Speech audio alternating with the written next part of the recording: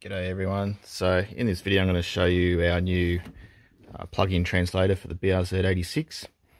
So it's similar to our other translators, except it's for the Rebel LS, which is this unit here. So it comes with a harness to suit the LS motor. So here's the motor wiring here. So these are all the plugs for the motor.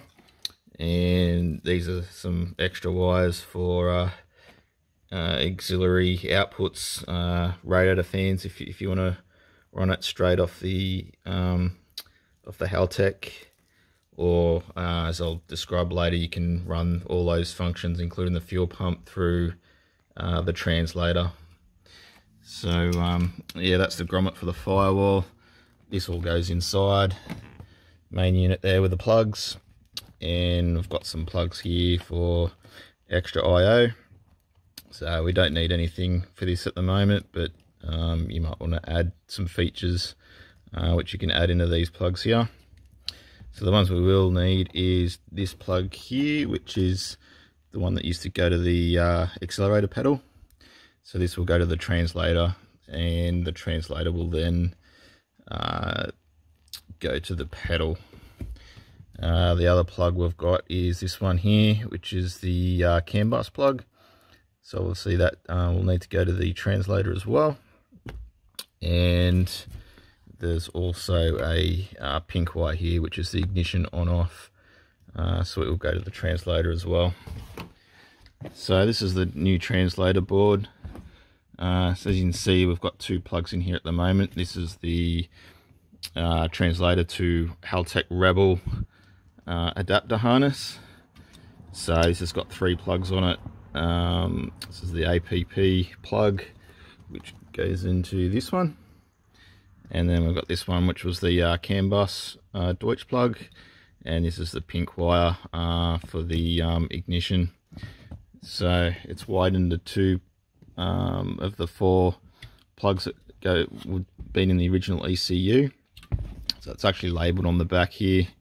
It's got engine harness and engine harness, and the other two plugs are body harness, and those two plugs are two of the four plugs that the original FA20 ECU plugged into. So yeah, I'll connect it up and give you a look. Alrighty, we've plugged it all in now. So as you can see, that all four plugs on the translator are now in. So the two body plugs here and here into the car. The other two plugs we've just tucked up under here. Some people can remove that. It's all that wiring on the other two redundant plugs went to the engine bay in the FA20 engine. So with that engine not there anymore, you can actually remove all the wiring to those plugs and remove the plugs itself.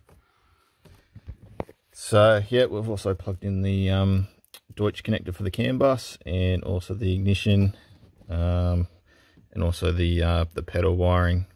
So that pedal wiring's now through the translator onto the pedal in the car. So that's pretty much it for connecting up for the main requirements. And the other thing you'll have to do is connect the positive and negative of the Haltech to your battery.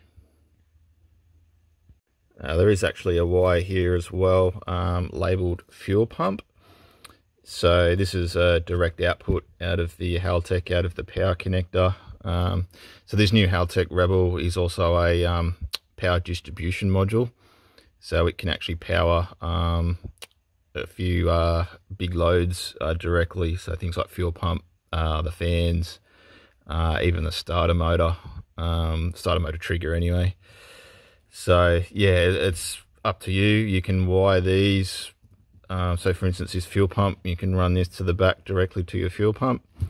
Alternatively, via Canbus, the translator will also enable the standard fuel pump control module to work when that triggers the fuel pump to come on. And similar with the fans, you can wire the fans directly up to one of these wires here.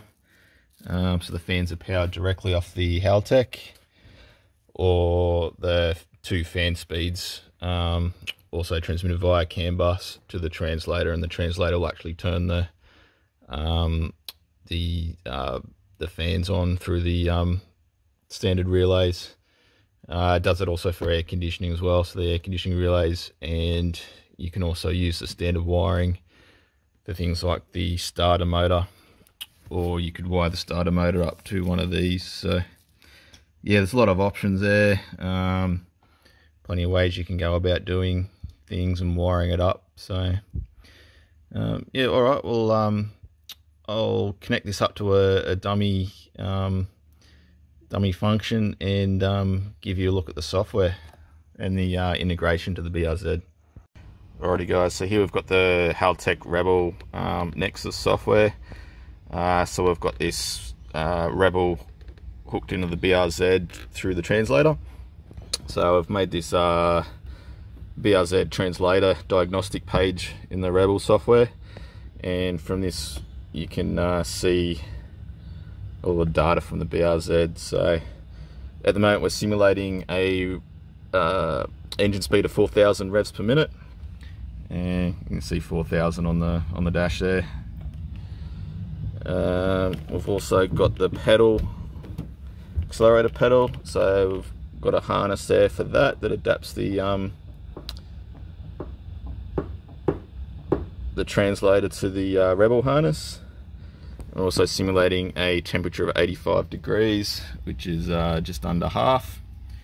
Now if we change that,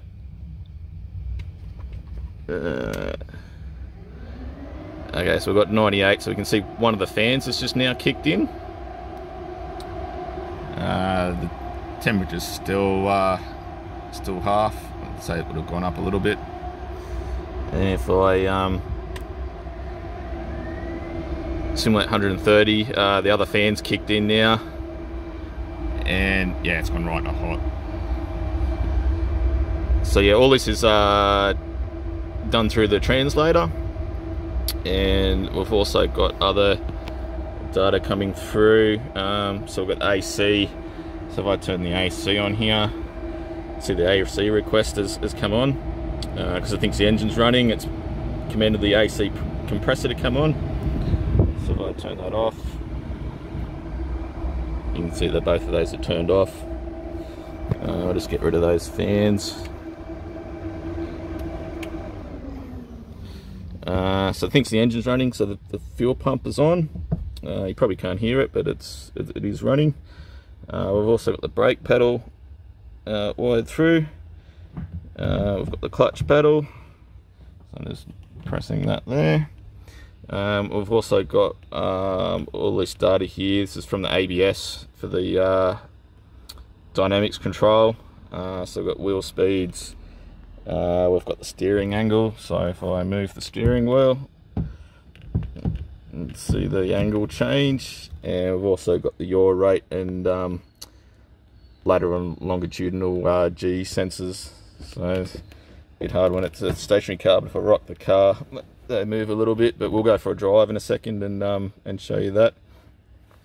The other thing we've got is the ABS mode, so you can use this in the tune.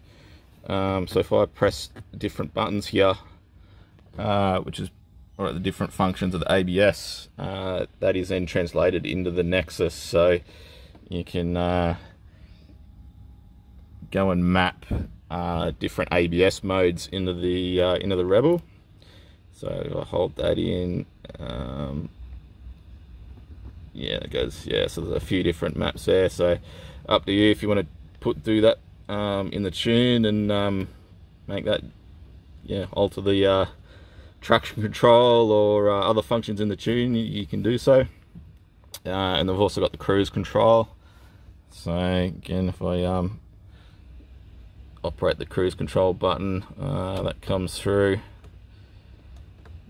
Yeah, so we've pretty much mapped everything we can think across. And yeah, so we've got the translator with a harness that goes between the Rebel harness and the translator, and then the translator just plugs in the BRZ. So there's basically all plug and play. The other thing was the start button. So I put on the clutch, and if I press the start button,